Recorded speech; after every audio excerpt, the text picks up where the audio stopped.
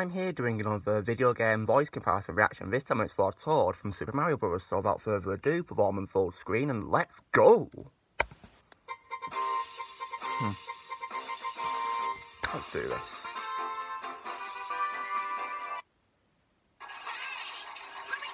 Oh, John Stalker. Wow. That's pretty great. I like this guy as Ultron, but didn't think he'd be a good Toad.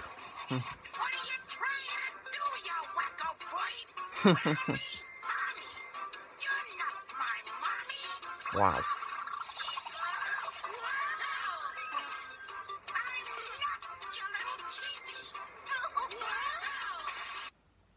Hello, Mr. Luigi.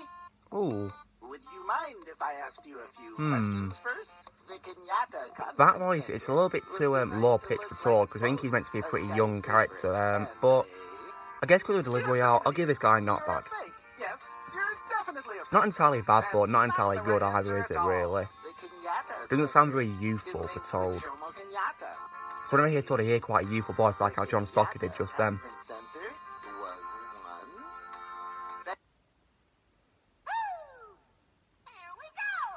Okay, now that's much better.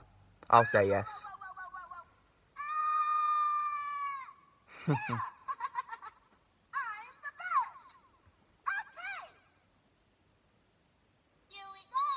Oh, another.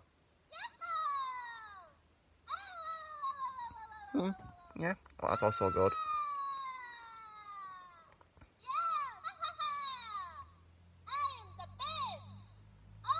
Yeah, that's pretty good, yeah.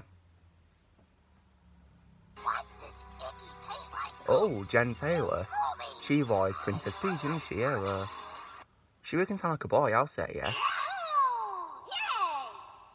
Oh, yes, definitely. That's a pretty good one, yeah. Party 8, yeah. And she can sound like a boy, can't she, Samantha Kelly? And she voiced Princess Peach as well, yeah. That's it, wow. So my hurts from this, probably Samantha Kelly and John Stalker, yeah, that's it. Others were good too, some not so good, but yeah, it's supposed to be about my personal favourites, yeah.